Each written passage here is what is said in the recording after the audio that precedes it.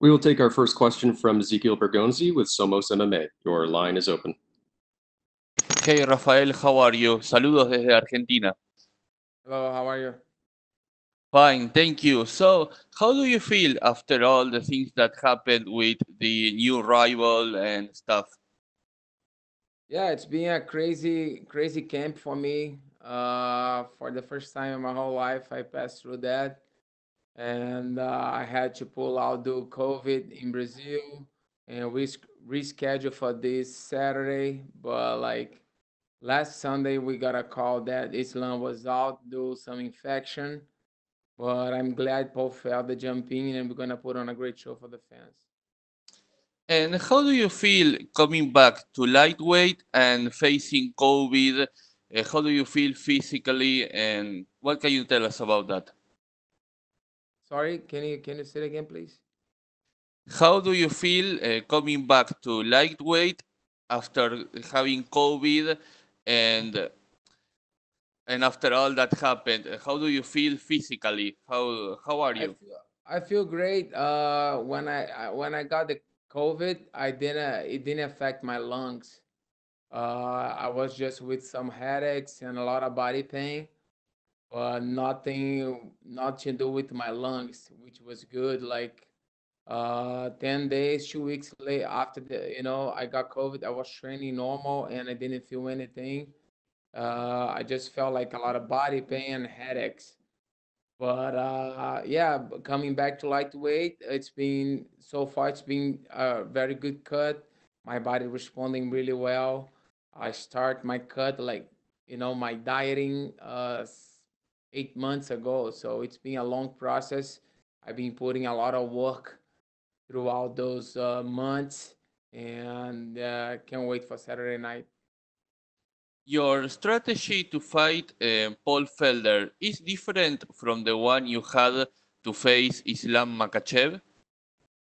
Oh, definitely. Paul Felder is a orthodox striker, and Makachev was a southpaw wrestler. He changed completely to me. I've been sparring with southpaws for the past 2 months, and now I'm facing a striker, orthodox.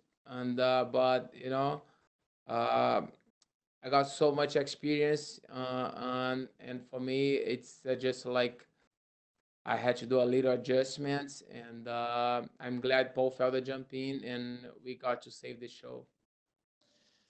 Khabib Nurmagomedov retired and leave a huge legacy in the lightweight division. Do you have any words about that? Yeah, I think he retired on his prime. I think if he does not have the passion anymore, if he lost his father and he's not fighting for money, he got enough money. If he don't have the passion to fight anymore, I completely support his idea of retirement. And my last one.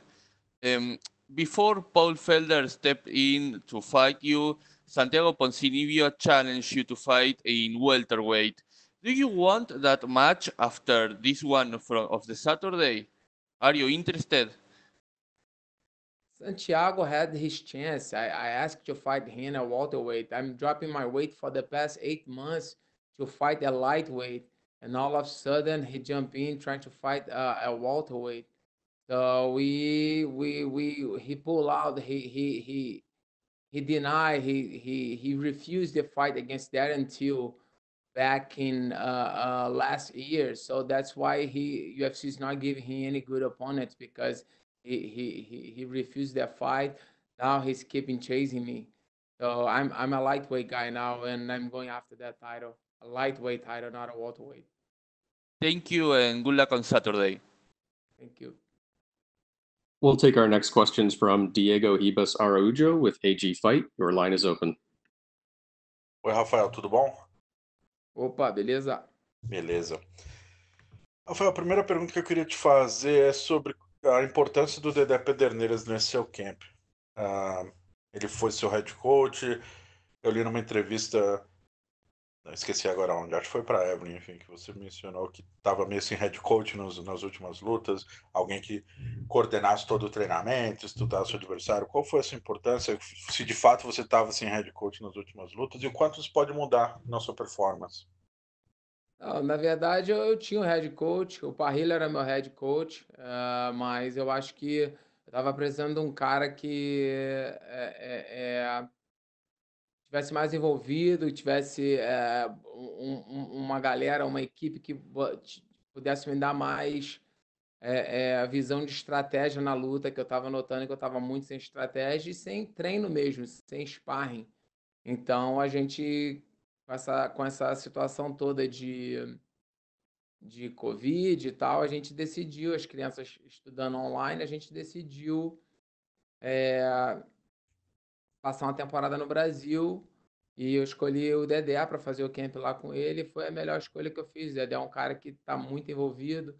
Eu não preciso ficar dando feedback para treinador do Muay Thai, para treinador físico, para médico. Então ele é um cara que fica super envolvido e, e agiliza tudo. Ele que planeja tudo ali, qualquer coisa, é tudo com ele. Então, tirou um grande peso das minhas costas, que eu estava meio que comandando meu camp também por muitos anos. Então, eu acho que isso não é legal. Dedé é um cara que envolvido, entende muito de luta, estratégia, corte de peso também. E eu acho que tirei um grande peso dos meus ombros. E você pretende treinar mais vezes no Brasil? Tem algo que você sentiu lá que te fazia falta, que você percebeu agora que você não tem nos Estados Unidos? Com certeza, eu planejo voltar, fazer os outros camps lá. Eu acho que ver onde eu cheguei e ver a galera ali batalhando para chegar num evento melhor, eu me vi naqueles garotos ali também, né? Então, foi bom também para você dar valor ao que você tem na vida. Então, foi não bom só fisicamente, na parte de luta, mas na parte pessoal também. Então, foi muito importante para mim essa estadia no Brasil. E para suas próximas lutas, vamos supor que você vai, se você fizer o camp no Brasil, vai ser na União, vai contar com o Dedé. Se for nos Estados Unidos, como você pretende suprir essa falta de alguém que tire esse peso das suas costas, como você mencionou? Cara, nos Estados Unidos eu vou fazer uma manutenção. Eu não vivo em camp, né? É uma manutenção. Eu vou continuar fazendo minha parte física, meus treinamentos. Eu tenho treinador de boxe, eu tenho treinador de jiu-jitsu, eu tenho preparador físico, mas a gente fechando uma luta, a gente vê uma maneira de a gente agilizar o camp, porque eu tô no plano aí de ser campeão de novo do peso leve, então estou investindo na minha carreira, então é um momento de sacrifício mesmo. Maravilha. Falando desse peso, então, da questão do peso, né? Você volta para os pesos leves. Como foi esse processo todo de fazer uma dieta, uma reeducação, sei lá, alimentar por tanto tempo? Eu lembro até que uma entrevista sua com o Alonso, você mencionou que tinha que seguir muito à risca por muito tempo, se de repente você fugisse uma refeição, seu peso já subia. Como foi esse processo todo, até pela pressão, talvez uma pressão psicológica, enfim, mas como foi fazer tudo isso e como você está se sentindo agora, quanto peso falta e com quantos quilos você pretende lutar no dia da luta? Cara, eu pensei, eu vou ter o resto da vida aí para poder comer. Minha carreira não vai para sempre, né? Então tenho mais alguns anos aí de carreira e é a chance que eu tenho de dar uma reinventada e de mostrar alguma coisa nova. Eu acho que eu subi de peso e tive bastante sucesso na minha subida de peso. Eu não vejo muitos lutadores tendo o sucesso que eu tive. Muitas pessoas falam, mas você foi perdeu quatro, ganhou quatro, mas eu lutei pelo cinturão, eu ganhei eu não cheguei, eu não subi de categoria e lutei direto pelo título. Eu lutei com os caras ranqueados, subi no ranking, ganhei dois campeões e lutei pelo cinturão. Então, eu cheguei perto de ser campeão ali de duas categorias. Mas agora, nesses últimos 7, 8 meses aí, eu tenho seguido um programa de treinamento, de dieta muito forte e consegui reduzir meu peso assim do dia a dia em 8 a 10 quilos. Então, o peso está bom, o corpo está respondendo ao corte de peso e, e agora é só focar aí e tirar o restinho do peso para amanhã. Mas e você pretende lutar com quantos quilos no sábado? Cara, eu tô mais ou menos na forma que eu tava contra quando eu lutei com o Anthony Pettis. Eu lembro que naquela luta eu pesei 78 quilos e meio, assim, no dia da luta. Maravilha, então. Para terminar, esse processo de encontrar um novo adversário, né? Caiu uma luta em cima da hora. Quão difícil foi? Quantos dias você soube antes da notícia se tornar pública? Quantos dias você já sabia? Quantos adversários chegaram a ser negociados, né? E queria que você falasse um pouquinho desse desafio para o Michael Chandler. Se agora já criou-se uma rivalidade, pode ser resolvido no futuro. Cara, o meu empresário, Giovanni Biscardi, me ligou no domingo falando que o cara saiu da luta, que o Xaxabo ligou para ele. E até então o Xaxabo tinha falado que ia tentar arrumar um adversário. E, a gente eu comecei a pensar e, o Michael Chandler é um cara que estava no peso para lutar esses dias aí e tá sempre postando foto, vídeo em forma, malhando. Eu achei que poderia ser, e, mas não rolou, não aconteceu. Ele falou que tem outros planos. E eu acho que. E aí o Giovanni foi, no outro dia já veio logo com o nome do Paul Felder. E a gente nunca imaginou que eles iriam vir com esse nome. A gente tava pensando em outros nomes, de repente até um peso casado, porque de repente pela proximidade da luta as pessoas não conseguiram bater o peso, mas aí o Paul Felder entrou, então foi melhor. Foi uma benção, na verdade. Entrou um cara melhor ranqueado e, é isso. Sábado, vai ter luta boa aí. Vamos botar um show aí pra galera. Maravilha. Obrigadão, Rafael. Nada, valeu. We'll go next to Mike Bond with USA Today. Your line is open. Hey, Rafael. Apologies if I'm going to make you repeat anything you just said in Portuguese there, but I'm just curious, we're about 22 hours away from the weigh-in scale opening. I know the hard part is probably still to come, but are you surprised how good you feel right now going back to lightweight for the first time in about 4 years?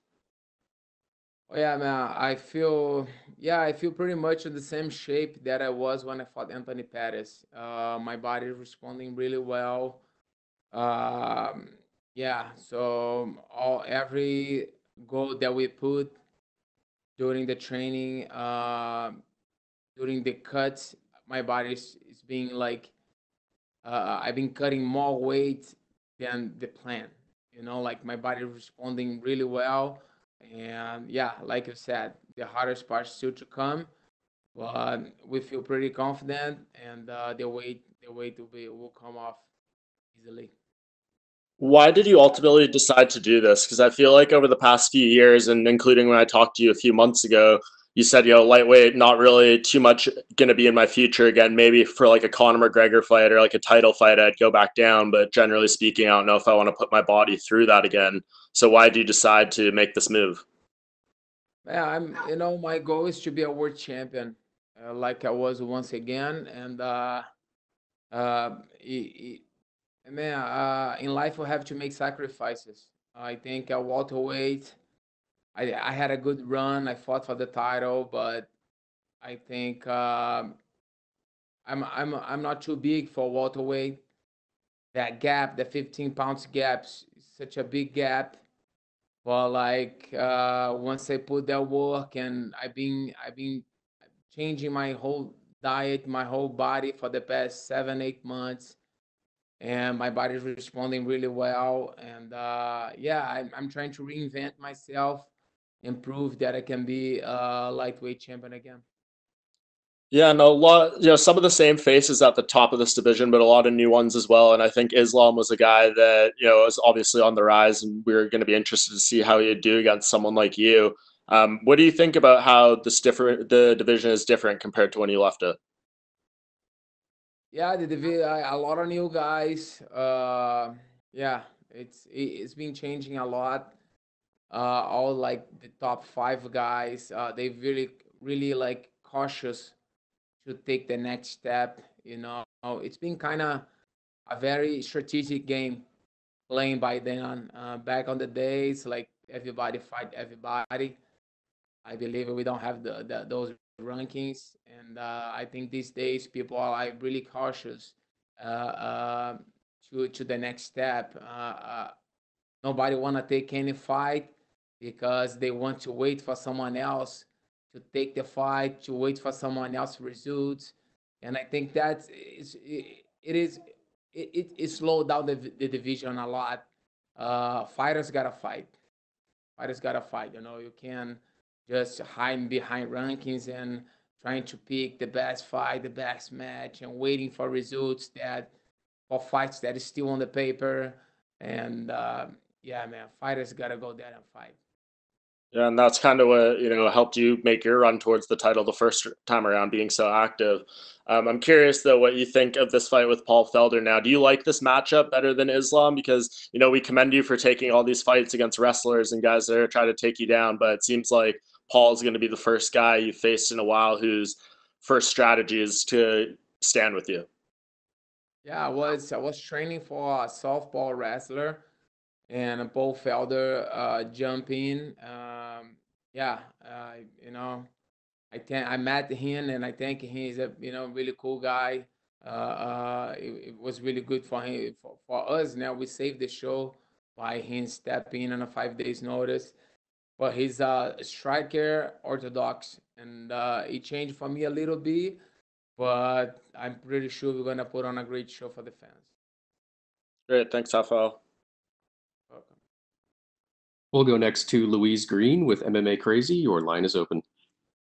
Hi, you obviously said previously there about the decision to move back down to lightweight. But I'm curious because you expressed an interest before in, getting a fight rebooked with Conor. Are you hoping that that could still be a possibility down the line if you get back into the win column on Saturday? I just want to clarify. Conor McGregor is not my goal. I don't want to Mhm. like. I'm not fighting. I'm not dropping back to lightweight division to fight Conor. It's not my goal. I want fight for the belt. Whoever whoever has the belt, I will fight. Well, like Khabib leaving the division, I think we'll leave the division wide open. And if you look, focus my focus is 100% on Paul Felder on Saturday. But like you said, being back at the win column, I think if you look to these top five guys, if you look at Ferguson, Gagey, and Poirier, they all interim, the former interim champions. The only two guys that was for former champions was me and Connor. And Khabib leaving that division, I think that fight could be a good fight for the vacant belt. Yeah, definitely. And then what do you think about his return and how do you think he does in his rematch against Poirier? Uh, yeah, I think he beat him once. I think Conor is a very good striker, and yeah, I think it's a good matchup for him. Poirier is a good matchup for him. And does that up the pressure for you at all going into Saturday to get back into the win column against Paul Felder? Sorry, can you say it again, please? Does it up the pressure for you at all going into Saturday with Paul Felder coming on, such short notice? Do you feel any added pressure because of any of the circumstances? No, fight's a fight. Every fight is the fight of your life. I've been putting a lot of work for the past 8 months, and of course I feel pressure, but like that's part of the game. I don't think anybody step on that octagon without a pressure.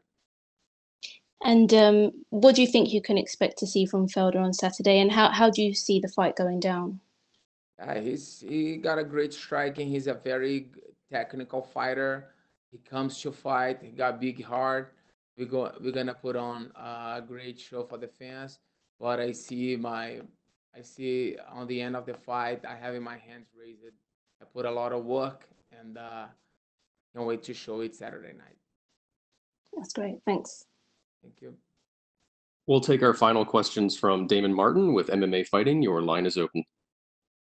Hey, Rafael, before the fight with Paul Felder came together, I know you had called for a fight with Michael Chandler, and he had responded. It seemed like you were kind of disappointed in that. Can you kind of give me your thoughts on that whole situation with Michael Chandler? Yeah, he was scheduled to fight 2 weeks ago, I think. And yeah, he always keeping. When I got the news that Islam got infection, he's not gonna be able to fight. I thought about Michael because he always posting pictures, videos, training in shape. He just signed with UFC. He didn't fought, and I guess like I thought maybe he wants to fight. But like I say, these guys they always want to pick fights that can boost them, that playing very strategic. And yeah, but he said he got other plans, but I respect that. That's it. I think different. I think fighters gotta fight, and if you're in shape, you're training. If you're always posting videos with nice quotes like I'm ready for anything. So you should take fights, but people are different. With that being said, when Islam fell out, obviously it sounded like you were ready to fight no matter who it was, but were you happy? When you got the call about Paul Felder, I mean, considering where he's at in the division, his record, I mean, I don't know that you could have asked for a better fight on 5 days' notice, right? Oh yeah, that was a great that was a great replacement. We could ask for a better. That fight, UFC put that name on the table back in August, but it didn't come. Didn't work. Didn't work the fight. I think my weight wasn't on point yet. We couldn't figure out a date. Well, like yeah, Paul Felder on a 5 days notice. He's a guy that comes to fight.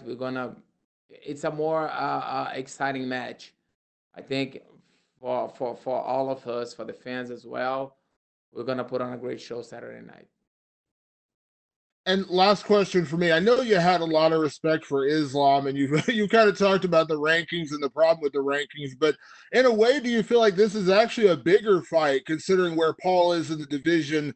And you mentioned his experience, beating guys like Edson Barbosa and some of the guys he's faced. Do you feel like this is actually a bigger fight and a better way to kind of reintroduce yourself to the lightweight division? Yeah, I believe so. He's a guy that comes to fight. He's not a type of fighter that they're gonna go there and try to steal the fight and do those cage game and put me against the wall, stuff like that. Yeah, it'll be. I was very prepared for Islam as well. We put a lot of work in Brazil. We got some judo guys. I was so ready for Islam, but yeah, Paul Felder jumping in on a 5 days notice.